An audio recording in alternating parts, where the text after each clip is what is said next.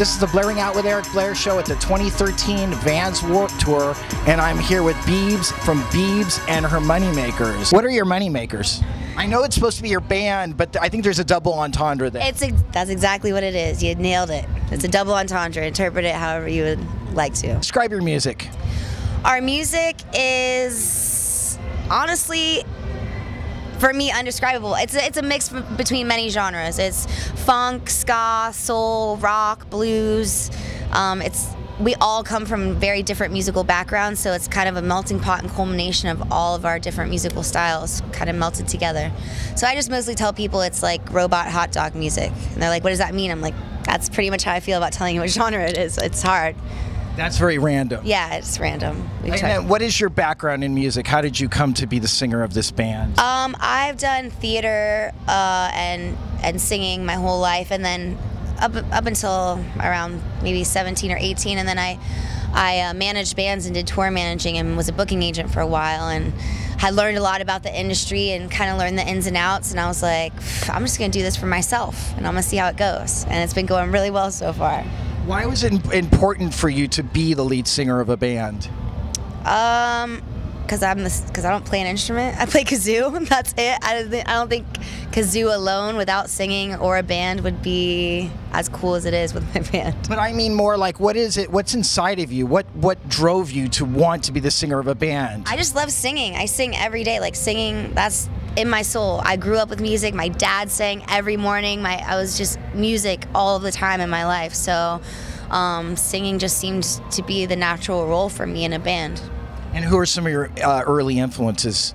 I would say Willie Nelson, Patsy Cline, to Al Green, Earth, Wind and Fire, to No Doubt, to Etta James. I mean, it's kind of all over the board. I have a lot of different musical influences. So. And so, will people hear those different vocal influences in your sound? I think so. I think my sound is kind of a mixture of all that music that's in my head. So I think that's kind of what makes it unique and my own. And then what about a label? Nope, no label. No label. You guys are doing this all by yourself. We do everything in-house. We manage ourselves. We do our own booking. We do our own promotion. We do our own music videos. We do our own marketing. We produce our own albums. We are our own label, basically. How do you guys do that? How do you find the financial support to do that? In the beginning, I just poured all my money into the band. Now, honestly, our band to me is more of a movement. It's been a huge culmination of a lot of people that believed in our dream and our vision, and we've done some of our own fundraising through things like Indiegogo. I also do sponsorship deals, so that's another way that we've been able to fund things. Like for this tour, for example, we partnered with Ripley's Believe It or Not, which is awesome. It's the perfect partnership because our message as a band is, and with our music, is positivity. We're just here to, the premise of our band is that we're superheroes, and our message is that everybody is a superhero. You just have to find your own passion that lives inside you. That's your superpower, and you just run with that. And Ripley's message is like, if you're odd or different or weird, they celebrate that. And just, it's about being unique and being yourself. So our messages are very similar, and it seemed like the perfect partnership for a tour. What do you think is odd and weird about you? There's so many things. I'm a huge nerd. I mean, we have our own comic book. Everyone's like, oh, Beebs is cool. Beebs is not cool. Beebs is a huge nerd. Let me just reiterate that. I'm not trying to be cool. I'm just a nerdy kid living my dream. You're just a very hot, nerdy kid, okay, because you're hot. Okay, so you're, but plus, you know what? I mean, if you've been watching television for the past 2 years, I don't watch TV at all. No. Well, let me tell you, being a nerd is not nerdy anymore. Being a nerd is cool. Oh, well, then I want to be something different. There's this little show called The Big Bang Theory. Big Bang Theory. Oh, I don't watch TV. Okay, so listen, The Big Bang Theory, the #1 syndicated show probably on television. Okay. It's all about nerds. Oh, well, I guess I am cool then. You're cool. I'm sorry. Damn. Man, we just ruined it for your whole career. Now you're gonna have my entire career. Now you're gonna have to put a death metal band. Card. A death metal? Oh, I don't know if I can go that far. Oh, come on, you could do that. Death metal? Okay, sweet. Sure. Death metal all day with kazoo though. With death kazoo. Metal with kazoo. You know what? You could distort the kazoo and it would work. I actually do have a MIDI and a wah pedal for my kazoo. There you go. Nice. It could work out. So name 2 of your songs. We just released a new album and a new video for a single off the new album called Jumpin'. We actually filmed it at Ripley's. It was a lot of fun. Kind of creepy in there at night by yourself when the exhibits are all on. And another track on our new album, or actually Miss Captain Kangaroo is one of my favorite tracks off our last album. So tell me the message behind Miss Captain Kangaroo. Randomness. Complete randomness. Now how does that work into the positive message? I think that being random and being weird is fine. Like, that's kind of the whole message. It's okay. Like, you can be random, you can be weird, you can be awkward, and life's okay. It doesn't matter, you know? Just do your thing. What are fans saying to you on the road then? We've gotten a lot of really good responses, especially we're not the cool band that's like, oh, we only do signings at this time, or we don't do signings, or we don't want to talk to you. Like, we want to talk to everyone. We want to give everyone a free sweaty hug. We want to know your name. We want to just be your new friend, and we want you to be our new friend. So I guess that's been the biggest response, is that we're really nice to our fans. But to me, as an artist, you should be nothing but nice and go above and beyond for your fans, because those are the people that are supporting your career. Your career solely depends on your fans. So I think that you should be nothing but nice to them.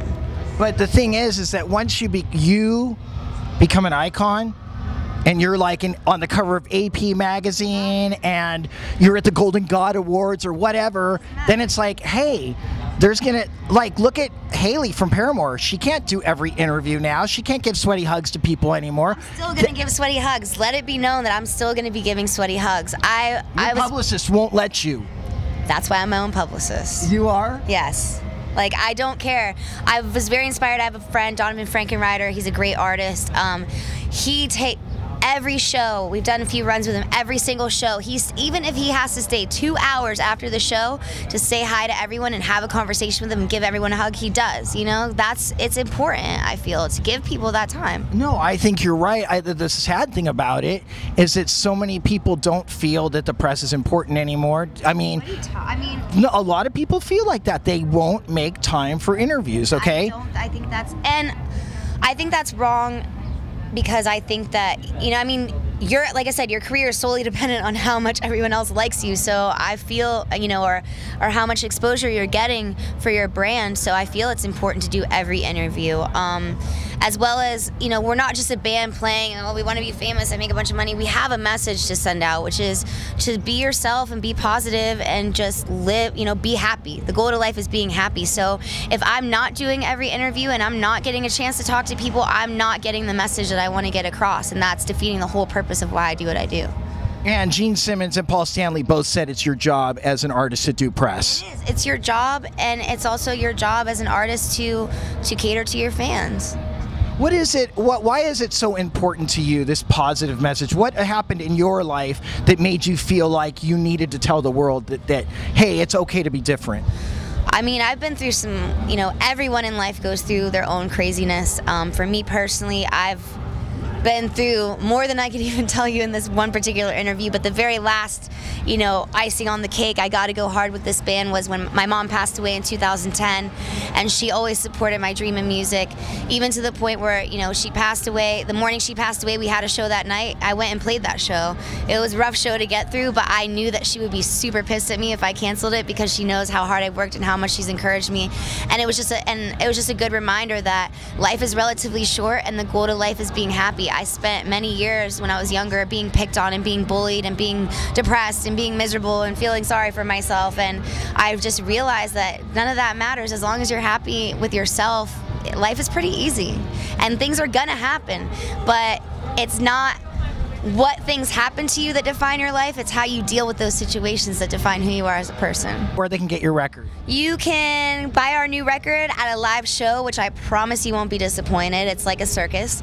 And you can also buy it on CD Baby and iTunes. And the band's Beebs and Our Moneymakers. Go to our website, beebsandourmoneymakers.com, or BaHMM.com, BaHMM.com.